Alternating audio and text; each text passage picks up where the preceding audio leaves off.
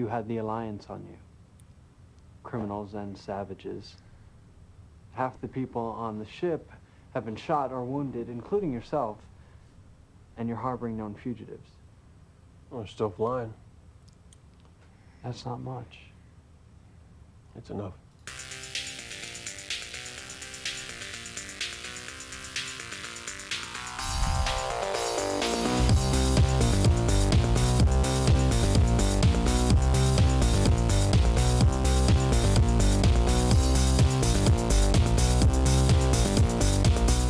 Hello, everybody. Welcome to the Nexicon episode 1. Yay! I'm Michael Gaines. I'm Casey Coughlin. You're the Casey Coughlin straight out of Comic-Con, San Diego Comic-Con. I'm wearing my professional badge. Yay! I have my New York Comic-Con. I didn't go. No, it's supposed to go, okay. but I didn't. It's a long trek for you. Yes, it is. But you had a lot of fun. Now, should we explain to people what the hell this is about? Comic-Con or the Nexicon? The Nexicon. It's pretty much about all things geeky and nerdy and yeah, movies, TV shows, music, books, And video games. Why should people listen to us? Because we're pretty big nerds. I don't know, because this is our life and well, that wasn't the answer I was looking for. It's because you and I are begins with an A. Awesome. And we're going to rule this, aren't we? Yes. So, we've been working on this for what, 5 months? I think. I don't know if we've been working on this for 5 months. We were going to launch it, and then we were going to launch it, and then we were going to launch it. And, and then you said on Friday, I think, let's just do it on Monday. Yeah. And today's Tuesday. We had a little scheduling conflict yesterday, so we're doing it today. And we want to. I should just say one thing is that Casey and I were doing the quest log, which is about gaming. Yes. And we're also doing the Infinite Loop show, which is about Max. And I had said this may be too much, 3 shows for the two of us to do, crammed into a week, every week. And I said, well, maybe what we may do is roll the quest log into this show, the gaming part into this show. And then we said, let's see how it goes. And you came to me last week and you said, you know what? That might not be a bad idea. Yeah.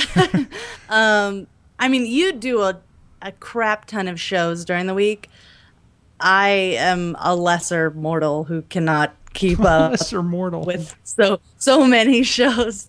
So, I mean, I want to do all the shows, but you know, my time is not as much as I'd like it to be. Mm-hmm. Well, the difference is I work from home and you don't. Yeah, it's quite the restriction. So Yeah. I can't move stuff around as easily. Yeah, that's true. So we're just saying that so that the gaming part of the show will be in here. Although for this particular episode, we're going to focus a lot on Comic-Con. It's kind of a big deal, and there's kind of a lot of news that came out of Comic-Con. I don't know if anybody's been paying attention to the internets, but yeah, there was a ton of crap, and so that's going to be the majority of the show. The internets. All of the internets. Yeah, no, you can't just pay attention to one part. You have to watch all the internets. All of them. All right, so why don't you start, because you went.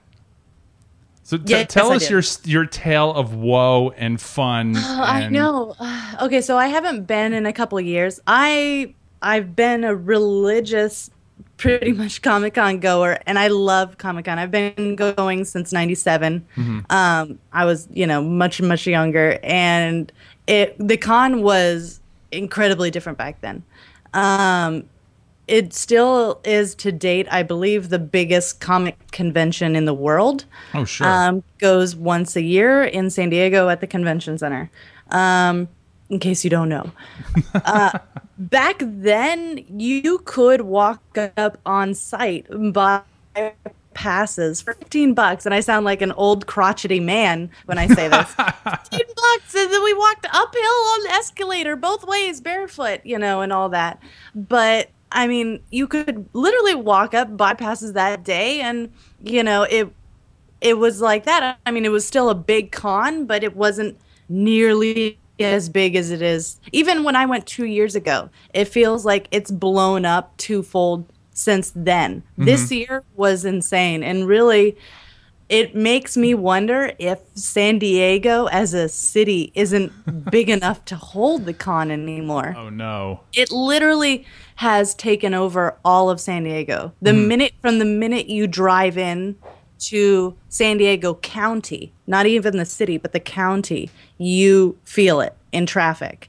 You know there's something going on. This is not normal.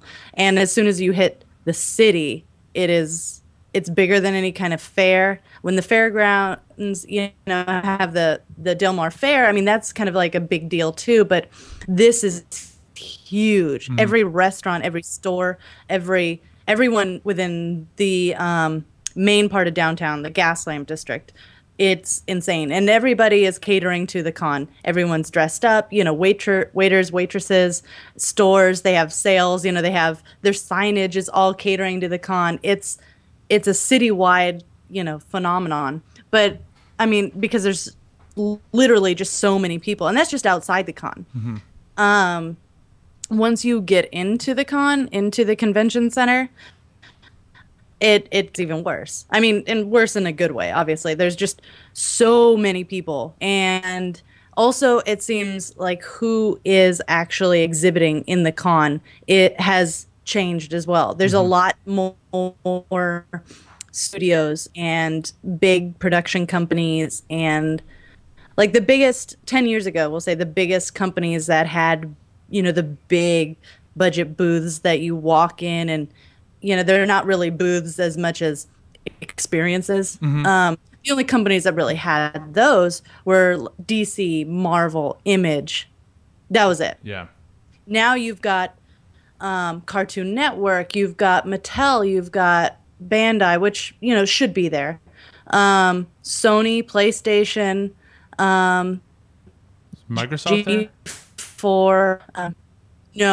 No, they're not. And just a lot of, huge, like pretty much every TV channel, Fox, CW, ABC,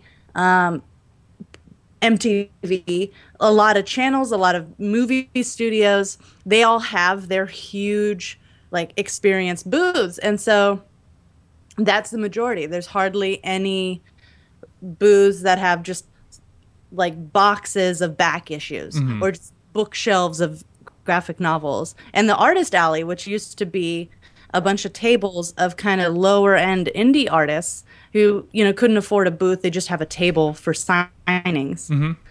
That shrunk, I think, at least in half, if not into it shrunk? I thought it would have gotten bigger.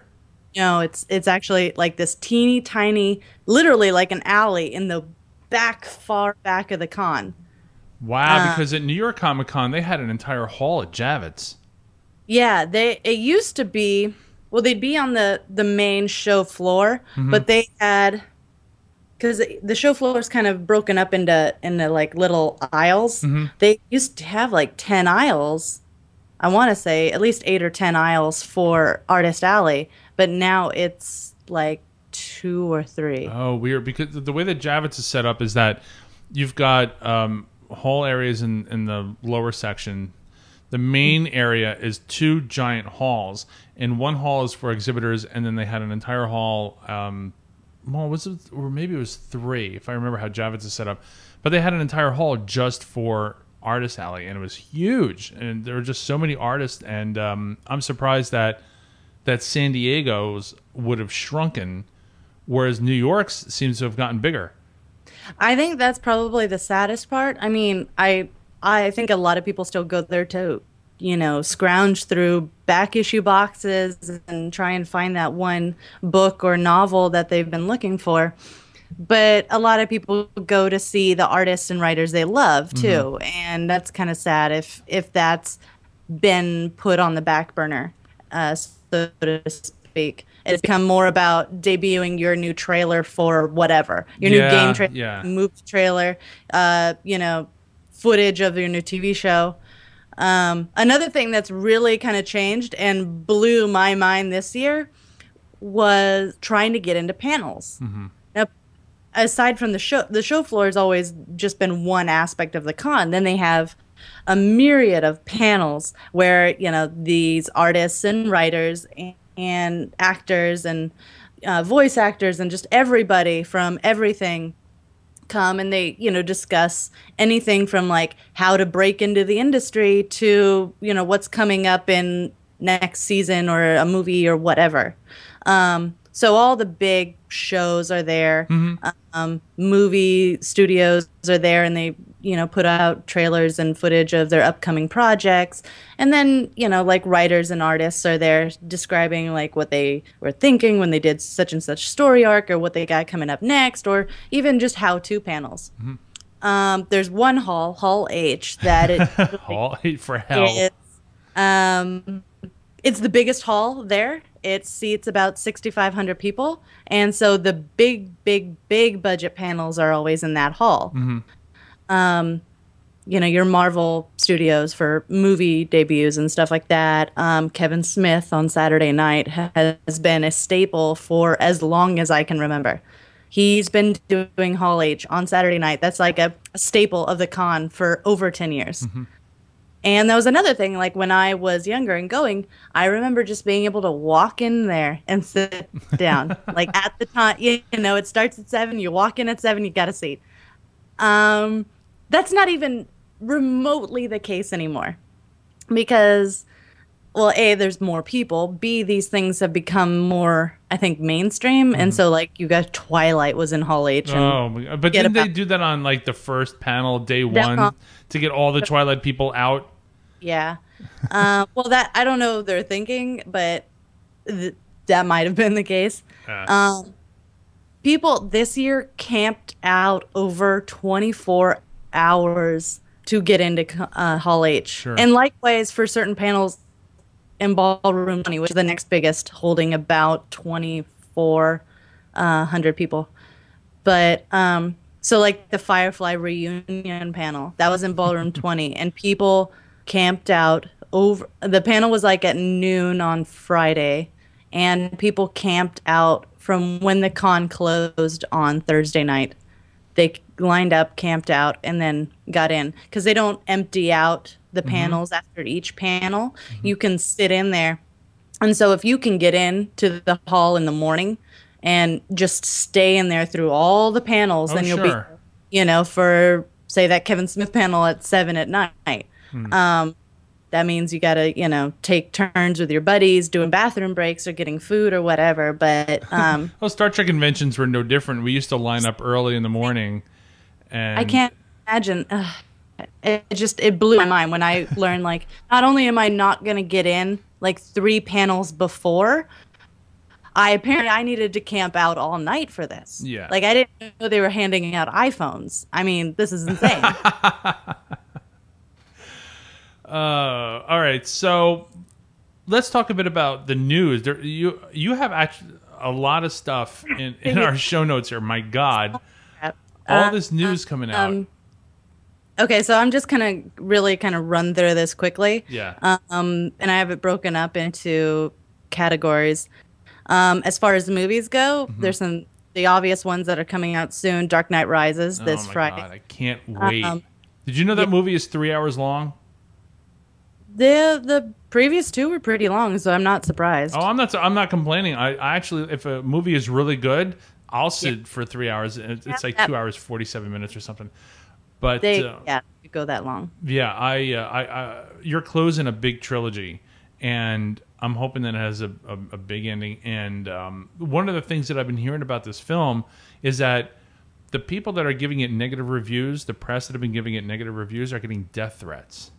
Whoa. Yeah, it just started happening about an hour before we started recording. I started seeing all this news about how the negative reviewers are getting death threats over this, and it's ridiculous. Bruce Wayne and Bane are not getting married, people. It's okay. There are some rabid Batman fans out there, and this is one I'm gonna say it right out here. I've said it before. I was not a big fan of the Tim Burton films, the Tim Burton Batman films. only because I just have a lot of problems with the way the art style was great, but I have a lot of problems with the way that it was written. It was edited. I like the first one, the Michael Keaton one and Jack Nicholson. I like that one, but the rest they got progressively sillier. I think anybody could agree. But the Dark Knight series now is almost, well, if not almost, but it is very true to form. It's the movie that I wanted the '89 Burton movie to be. And so that's why I was really happy with this. And I know you don't have it listed here, so I guess I might as well bring it up with Dark Knight Rises. I saw the DC panel, and they showed the trailer, the teaser, I should say, the teaser for Superman: Man of Steel. And I found a copy of it on the internet because YouTube kept getting rid of it and getting rid of it. Yeah. And so I found one just before it got pulled, and wow. I mean, I was really blown away by what they did with this movie, and I'm hoping that, look, Superman doesn't have to be a happy movie. This is going to be probably a darker film. That's fine. So long as it tells a good story in a good way, then I'll be really happy with it. And it looks like they're doing that. And so it seems like they've been doing it more with all the superhero movies. Like X-Men First Class was a little bit darker than the first X-Men. This new Amazing Spider-Man was darker than the first ones. Batman obviously should be darker. Yeah. Superman, it seems like they're kind of going that way. Yeah. Did you see the Pee Wee Herman voiceover for the Batman Return or the Dark Knight Rises teaser? I didn't. The commercial. Just Google it. It's funny. Okay. They have Pee Wee Herman doing all the voices in it. Oh, that's fantastic. No, don't. Okay, so yeah, Expendables 2, obviously this August. The Hobbit this December 14th. Can't wait. Yeah, the trailer for that is not being taken down. You can find the Hobbit trailer just about anywhere, and it's fantastic. Yeah. So go Google that. Man of Steel, like I said, June 2013. Oh, okay, I didn't see it there. Pacific Rim is a new kind of sci-fi. They really weren't too didn't talk a lot about this. That comes out next July 12th. Thor, The Dark World, Thor 2, pretty much next November. Captain America, The Winter Soldier, April 2014. So a little bit of a wait there. Wow. Guardians of the Galaxy. This looks pretty exciting. August 2014. AntMan. Could care less, personally. No date.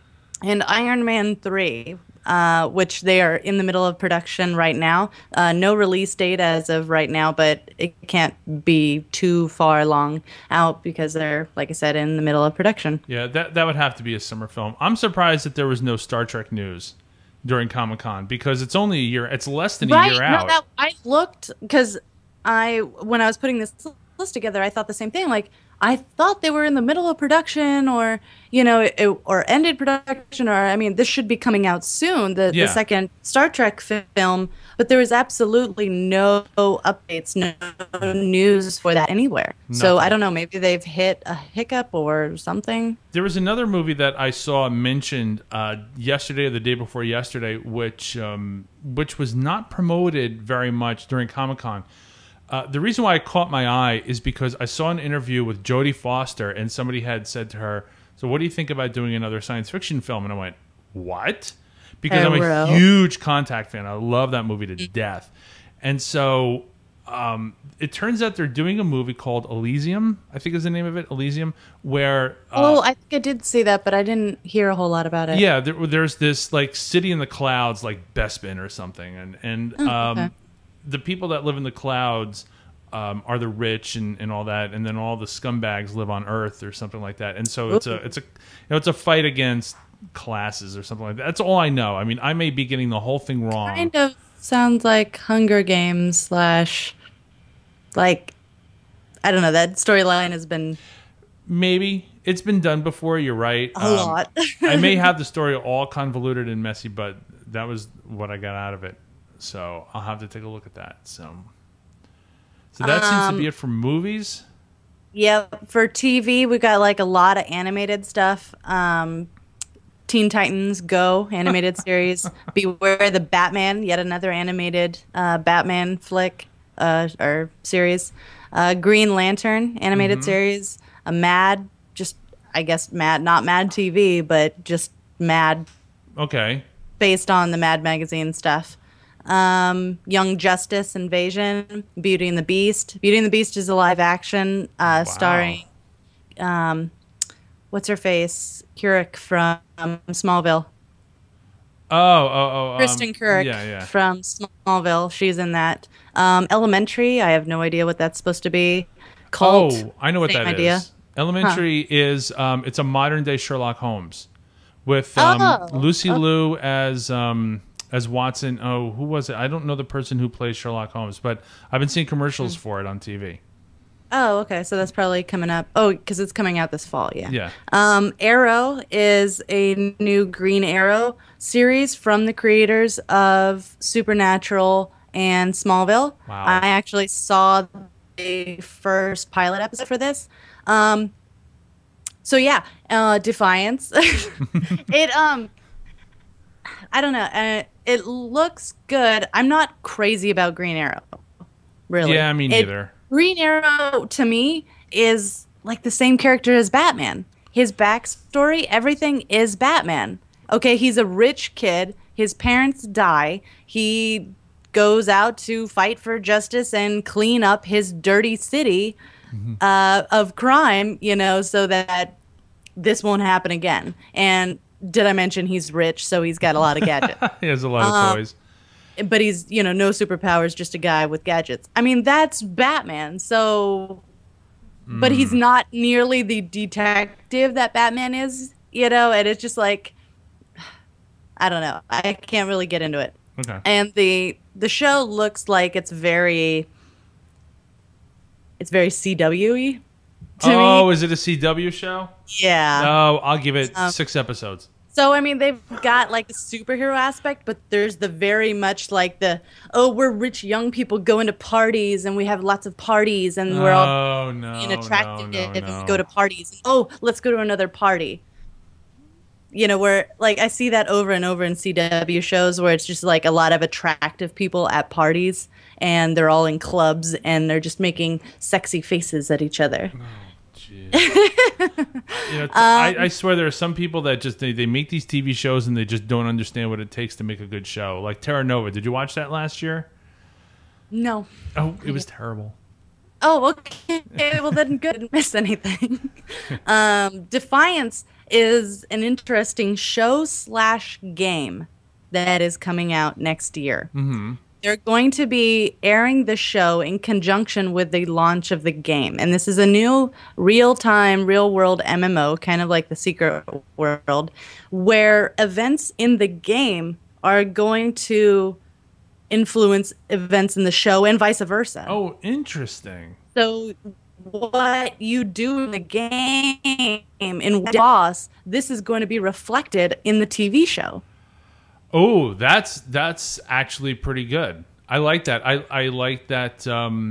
It's so hitting across 2 different pieces of media. Right. This could either be really awesome or really bad, I think. Well, no, I think that it has the potential because you can.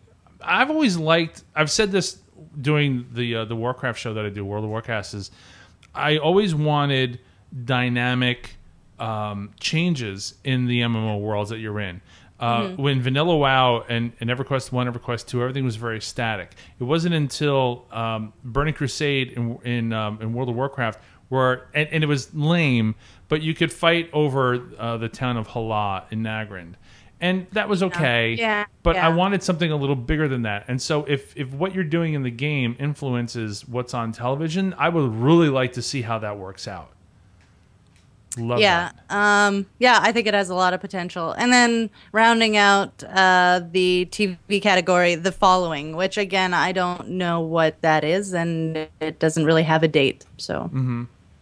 And then there were the games. The games were big. A lot of games, like almost too many games. Like this is E3's little brother or something. It's bizarre. Deadpool is getting its own game. Okay. Injustice, which is DC.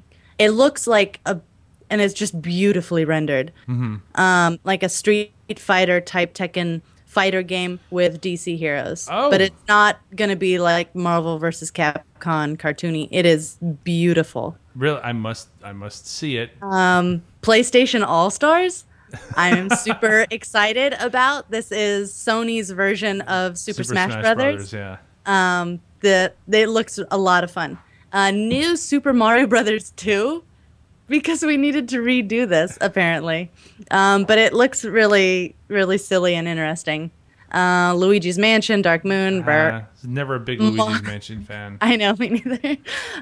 Marvel Heroes. This is the one I am waiting for. No release date as of yet, unless I totally missed the boat on this. This is a Diablo-esque, style MMO for PC, and it is in the Marvel universe, and you can actually play as Marvel superheroes. It looks fantastic. The voice acting sounds amazing. I believe they pretty much got Patrick Stewart in there. Nice. For Professor X, which I kind of squealed like a girl about. Avengers, Battle for Earth. This, just like Injustice, looks beautiful.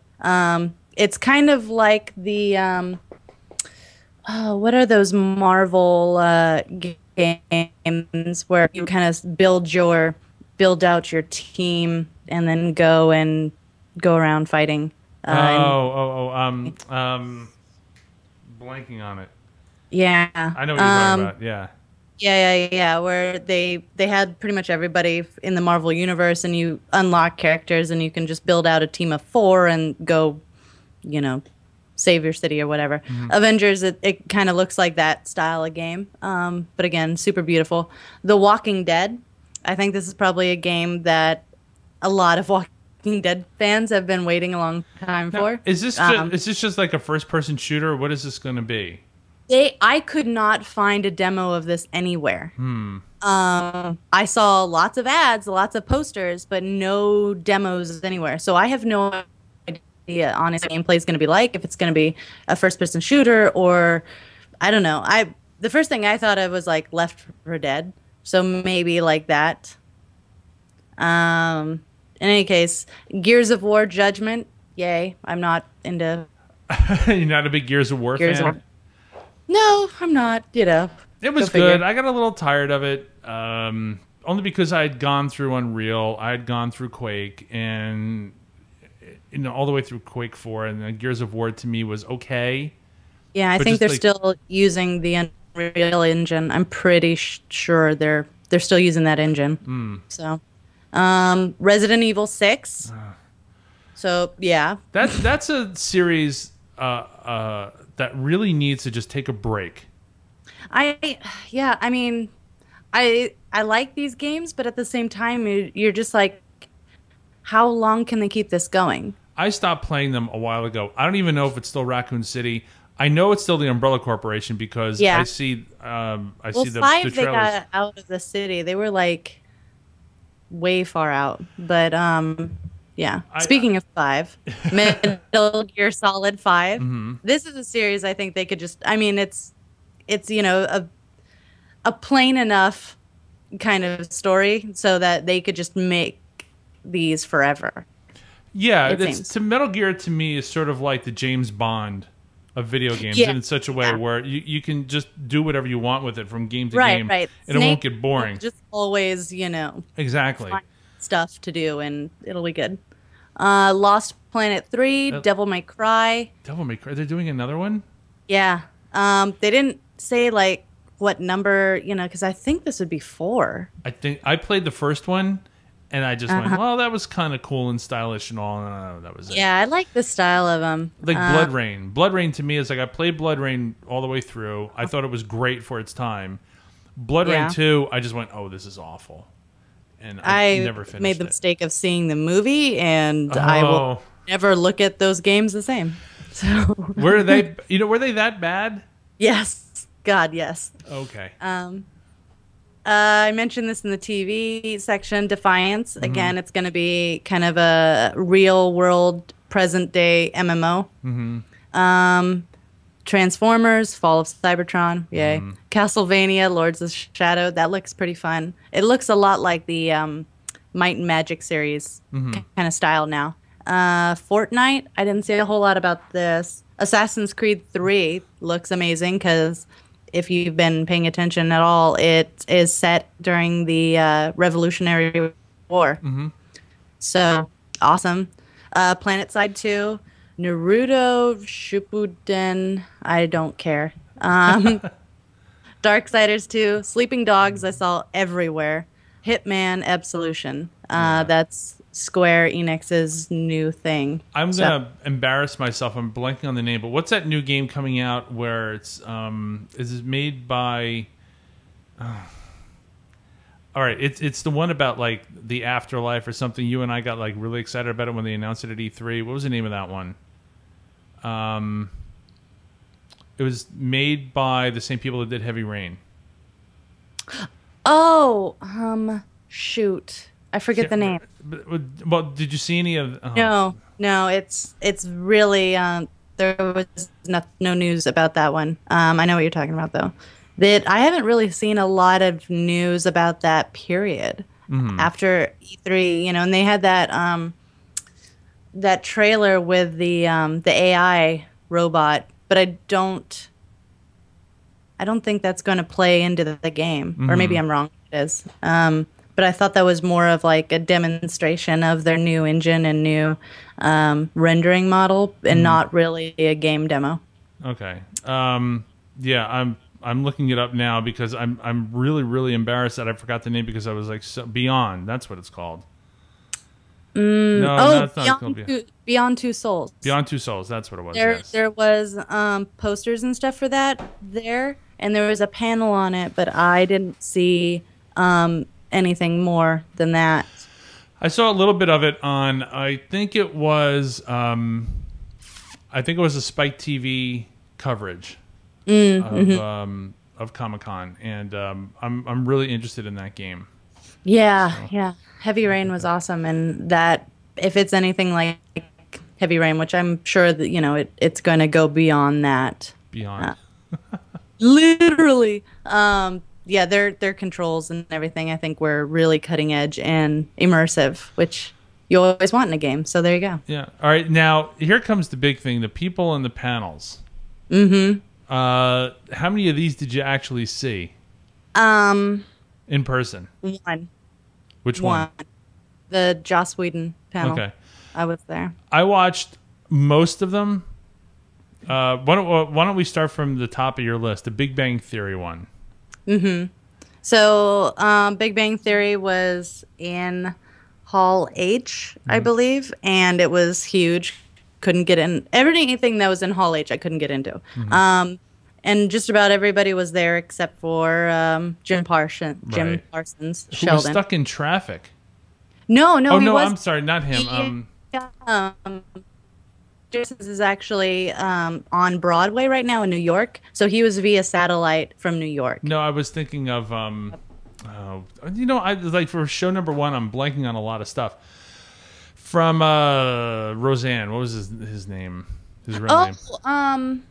Go Lucky or whatever. Yeah. He was stuck in traffic. That's why he didn't make it. Yeah. He was supposed to be on, and he was in the book and everything, on as being there, but he wasn't actually there. Yeah. So that was a good panel, and they actually gave away like a ride to space. That was amazing. At the end of the thing, and I think they surprised the entire cast. One of the shuttle commanders from the space shuttle comes out and says, well, how would you like to have a ride in space? And this was directed at Simon Hedberg, who plays Wolowitz. I was going to say, now it's my turn to blank on Wolowitz. Who plays Wolowitz, because at the end of the last season, Wolowitz actually goes into space, and that's like the cliffhanger. And so then they had this commander come out and it's like, hey, so you played a character who went into space. How would you like to go into space for real? and he was just kind of like, oh, I don't know. I don't like freeze-dried food.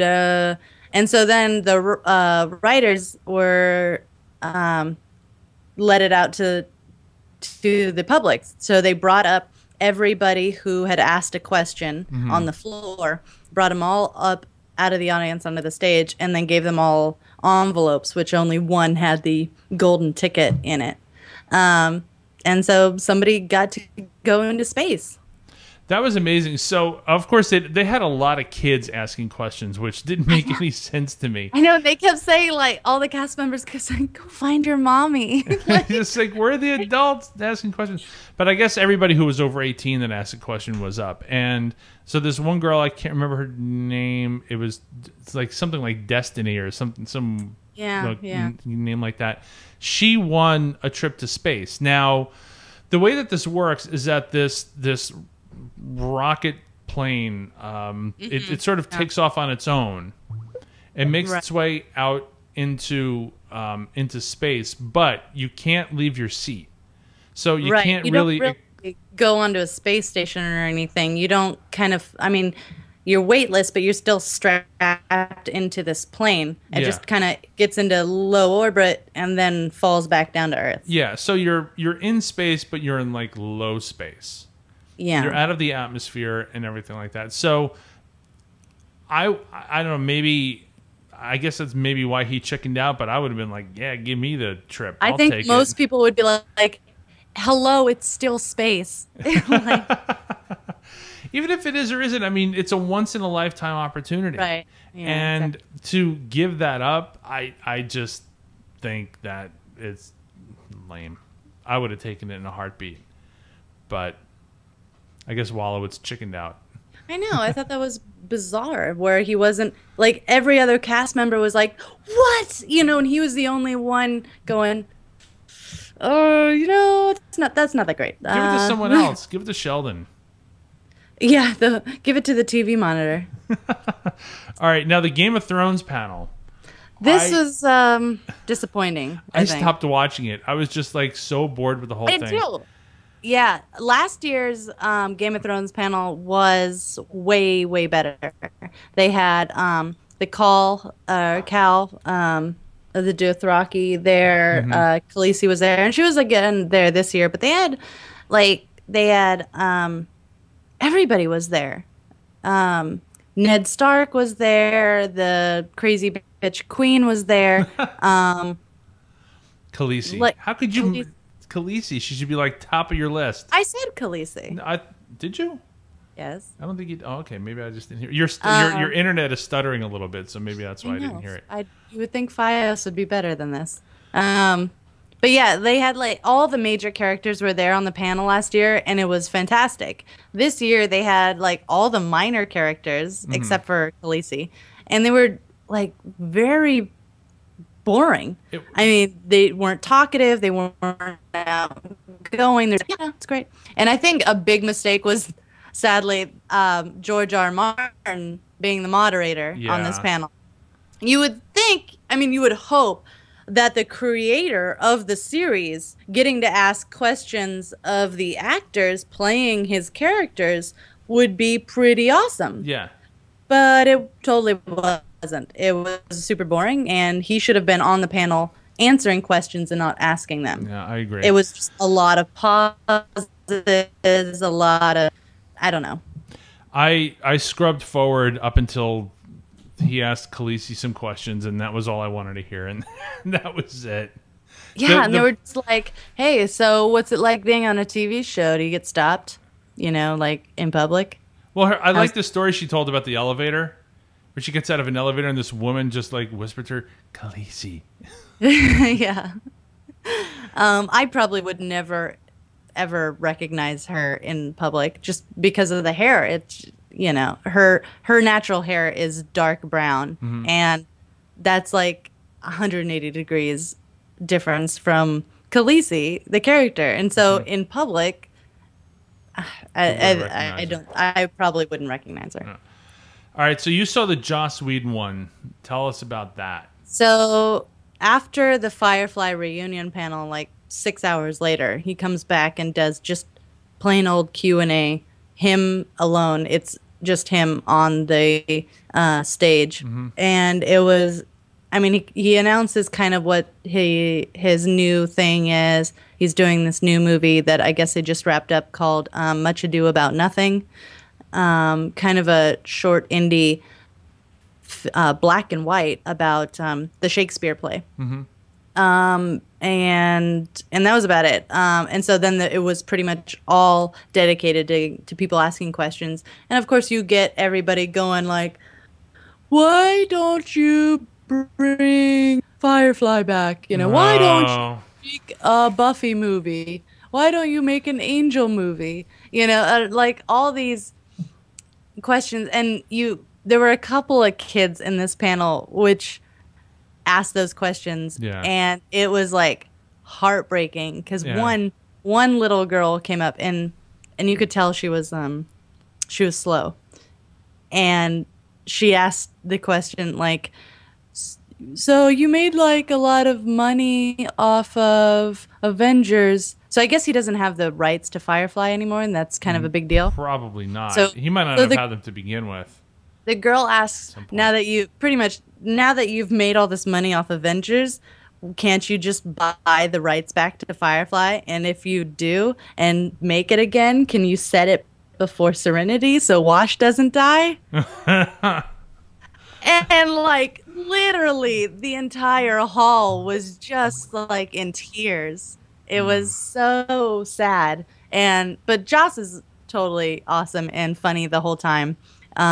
It was the end of his day and he'd been talking all day long and he was super tired, but at the same time he was just really funny. And he did this one awesome speech about the economy of all things. I forget the question somebody asked pertaining to like his views on capitalism or something, and it was bizarre, but he gave like the best answer ever. And it was like a 10-minute speech, and it was awesome. And literally after that, everyone stood up and clapped like the end of the Firefly reunion panel. It was awesome. In a minute. I haven't watched the Joss Whedon one yet, but it seems to me like what he wants to do is you know, Firefly was his baby. He lost the rights to it. Can't really do what he wants to do with it anymore, and maybe wants to put it behind him. He said that. I mean. And like I said, a lot of people brought up past stuff, you know, say like, look, they all have a lot of fans. Why don't you revisit these projects? And his answer was always the same. Because when I finish a story, it's finished. Those are all done. I'm moving on. Does he consider Serenity the end? I get, because when we were watching the Firefly reunion panel, he said there are some unresolved things. Yeah, but I think anything that he feels is unresolved probably is not going to be revisited in a show or movie. Oh, okay. The only like media those will live on in are the books, the comic books. Comics, yeah. Just like how Buffy and Angel, you know, have kind of continued on in comic form. I think that's really the only thing you can do there. I sincerely doubt him going back in TV or movie media for any of his past shows. Okay. Yeah, he pretty much feels like, okay, those are done, but these guys can, these writers I trust over here can continue on in the comics. Great.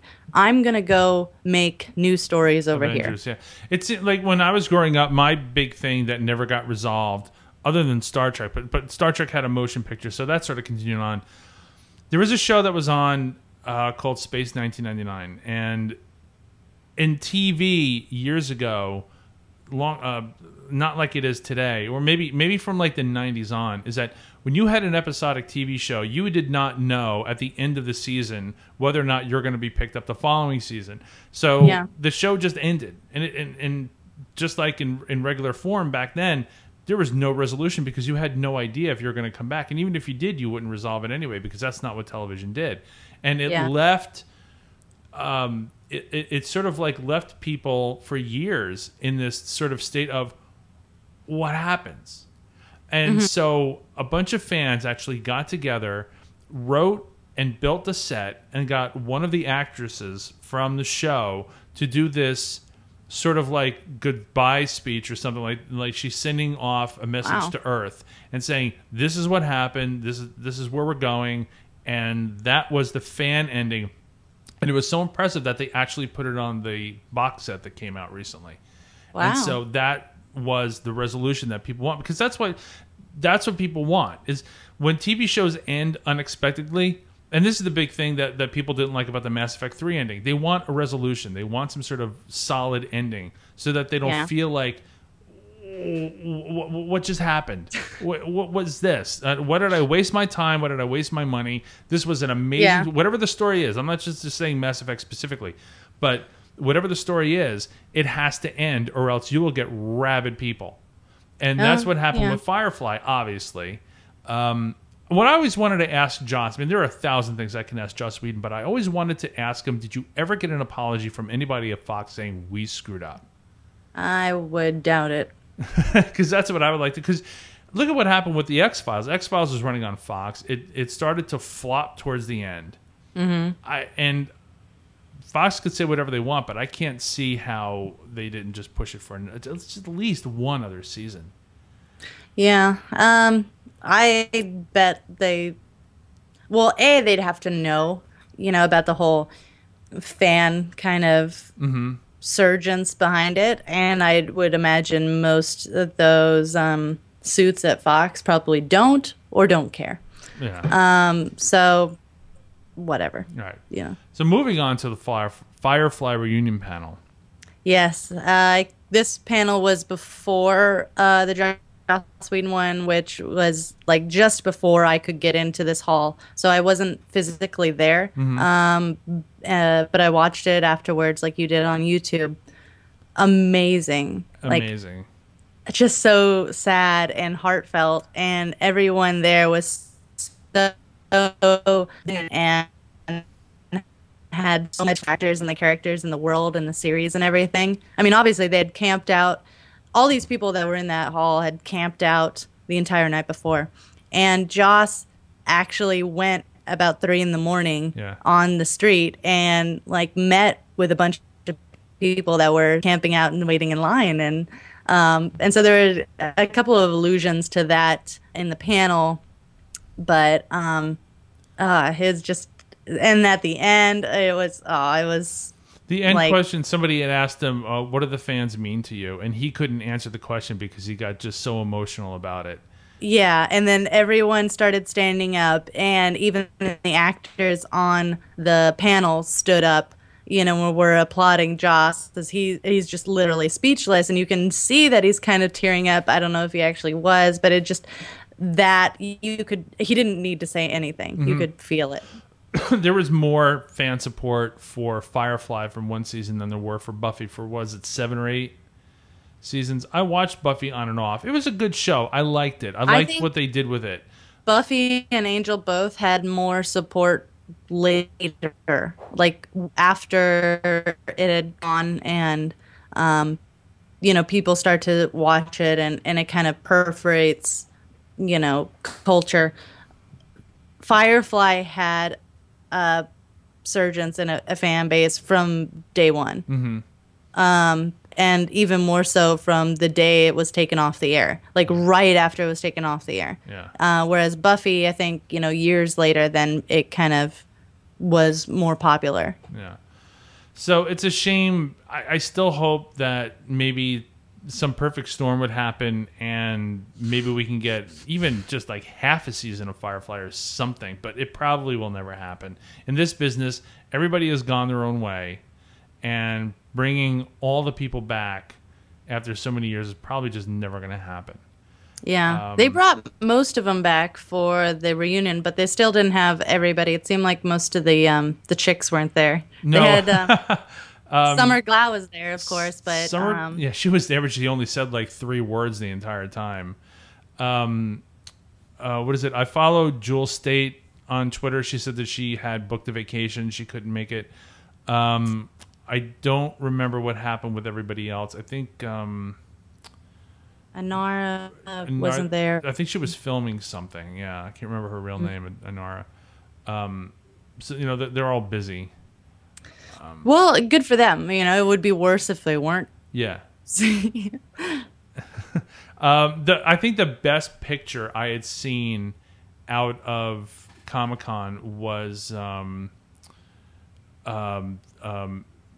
Fillion with Matt Smith. Did you see that one? No. Oh my God. It was the two of them at some party or something, and the two of them were just like animated, talking to each other, and that was like the win of all of Comic-Con. It's just that picture of Nathan Fillion and Matt Smith talking together. And then that's fantastic. And then there was a video of Matt Smith and the two companions from Doctor Who, the season 7, and they're running around, not running around. They're being ridden around on a pedicab. No. They're being ridden around on a pedicab around San Diego singing Bohemian Rhapsody. It was hilarious. I think I posted thing most of the time in San Diego, but especially during the con, their pedicabs are out in force. Yeah, and people are just going up to Matt, going, "Hey, how you doing?" See, that's another one. Like, as much as I love Matt Smith and he's totally my favorite and the sexiest Doctor ever, I don't think if I saw him going down the street in a pedicab that I would recognize him. I would. He's got his aviators on, and I just don't think like, oh. I mean, I don't think I would. Sad to say. I've been a Doctor Who fan since the Tom Baker days, although I did take sort of a little break, not when the show was off the air, but after I went to college, I stopped watching it because I couldn't get it where I went to school. I couldn't get it on television. And back then, like, I don't think we had I don't know if we had a VCR, I don't remember. But when it came back, I was just like all over it. So I mean, if I saw Matt Smith, I would have just like probably chased after him or something like that. You just start running after the pedicab. Well, no, I mean, when you watch a show like that for so many decades, and you see somebody that is, plays the main part, you would at least want to say hello or something like that. And not be a stalker or someone stupid or something like that. But you just want to. I don't think anybody wants to be a stalker. No. It's something they set out to do. But yeah. And then finally rounding out the panels. I mean, there were obviously way more panels than I'm listing here. These are kind of like my favorites. Mm-hmm. The Geek and Sundry panel with Felicia Day and Will Wheaton. Yeah, I didn't watch that yet.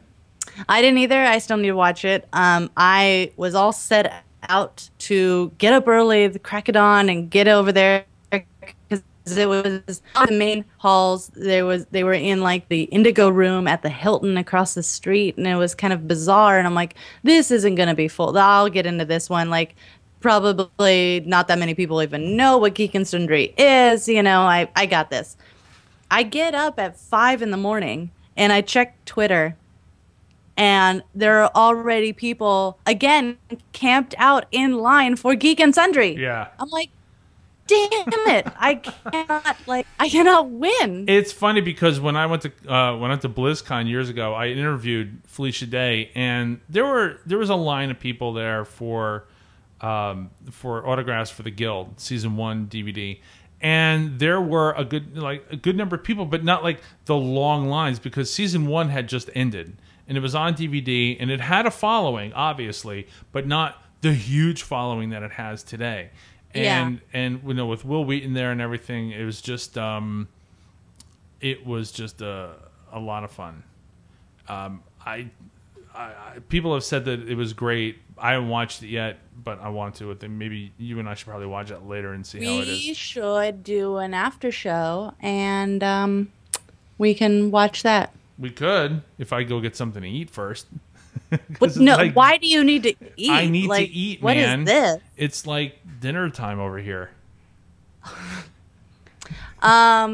So I wish I went to that panel. That would have been fun. Mm-hmm. I love both of them. I watch Tabletop religiously on YouTube. It's kind of funny. I never played any tabletop games, and I probably never will, and I have no interest. But for some reason, watching other people play it is fascinating to me. I used to be huge into tabletop games in college. My roommate and I, we used to find games and play them and everything, and we'd have a group of people. That what you're doing on camera is very cute. I used to do that too. Where did I see that from the first time? I can't remember. It was in a movie. I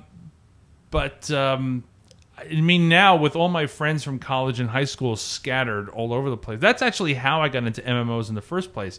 Is high school? Well, no. I got in touch with a friend of mine in high school that used to run the D&D group that I was in, and then I would say, "Oh, so what's Ed doing, and what's Eric doing, and what are all these people doing?" And all of them said, "We're playing EverQuest, and we're on this server." Oh, okay. And that's how I got into playing EverQuest, because it was our way of playing Dungeons and Dragons without having to be, or without having to come 40, 50, 100,000 miles. Yeah. Yeah. I'm actually playing Dungeons and Dragons online right now. Mm-hmm. I guess it's close. I haven't played it yet. I know we talked about this on Questlog, which this show is now replacing. But oh yeah, so if you're a huge Questlog fan, guys, guess what? We're pretty much rolling that into this show. But since again, like I said, I don't have a whole lot of time, and the show covers everything. Mm-hmm. Now that it's covering everything, we'll be talking about gaming, and you'll be doing your little stint about DDO. And I could talk about how my Rift subscription just got canceled because I just don't play it anymore. I let it go. I think I may do the same thing with Terra. Yeah, I know. Me too. I think I'm probably going to do that. And next month, I'm really not going to have time for it. So no. Because I need to play Guild Wars 2 like all the time. So I got my Guild Wars shirt on. Well, that's the first one. That doesn't count. Yeah, it does count. Okay, so that I think pretty much. Oh, so I mean, I mentioned the lines and everything about Comic-Con. Another thing that I have to mention. Here we go. There should really be weight limits for costumes, I think. Not for cosplaying. Yeah. But for when you buy a costume, like I don't know where they find a Superman costume in XXL, but that shouldn't be a thing. Yeah, I saw some pictures over the course of the weekend of these just insanely bizarre body types with costume combinations. And it's weird. It was primarily. Is far more on the female side than the male side this year. Mm-hmm. Generally, you have, fat Spider-Man, fat Wolverine. Okay, I get it. You dudes are fat, and you're not going to go to the gym before you decide to masquerade around. But generally, girls don't. Either A, they don't dress up, or B, they only have the balls to dress up if they have the body to back it up. Yeah. This year was not that. It was like way more of the women who dressed up in costume. It tended to be more the women who shouldn't. Oh, no. And the women who should were just wearing normal clothes. Really?